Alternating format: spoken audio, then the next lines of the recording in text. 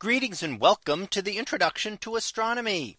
One of the things that I like to do in each of my introductory astronomy classes is to begin the class with the astronomy picture of the day from the NASA website, that is apod.nasa.gov/apod. And today's picture for April 6th of 2023. Well, it is titled Terran 1 burns Methalox. So what do we see here? Well, this is actually the Terran 1 rocket that has been mostly printed using 3D printing. And it burns a very interesting fuel that is made of a mixture of liquid methane and liquid oxygen called Methalox. Here we're seeing the launch with the engines there putting out this material as it burns this. And this was the launch from March 22nd. And you can see a lot of the material flowing around there as this launches up into space.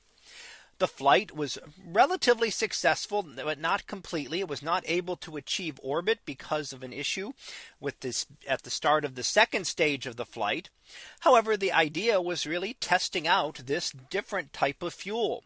Now, what is so interesting about this is that these are components of this, the methane and the liquid oxygen here, are made from materials that could be found on Mars. So why is that important? Why do we need fuel on Mars? Well, if we do decide to colonize Mars and send ships to Mars, we would want a way to be able to travel back and forth.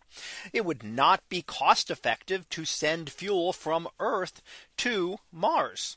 So that would simply not work. You would have to bring so much fuel and then you need extra fuel to be able to be launching that fuel. It would become a very difficult cycle to break to be able to get enough fuel to Mars.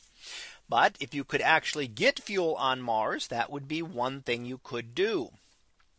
Now, things like solar energy work really well in space, but don't really work very well to launch a rocket like this.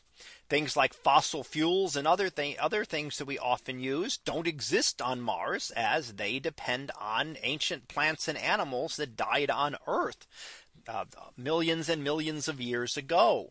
So the idea is to look for other sources of fuel, because then we could find fuel on Mars that could assist with exploration further out in the solar system, as well as return journeys to Earth.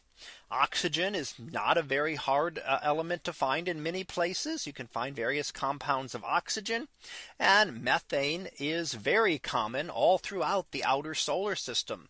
So as a source of fuel to be able to explore the outer solar system, this is one way, and one of the initial tests of it. Even though the rocket was not completely successful, it was still an initial test of being able to use a fuel that could be found somewhere other than Earth. So that was our picture of the day for April 6th of 2023. It was titled Terran 1 burns Methalox. We'll be back again tomorrow for the next picture, previewed to be Rigel wide. So we'll see what that is about tomorrow. And until then, have a great day, everyone, and I will see you in class.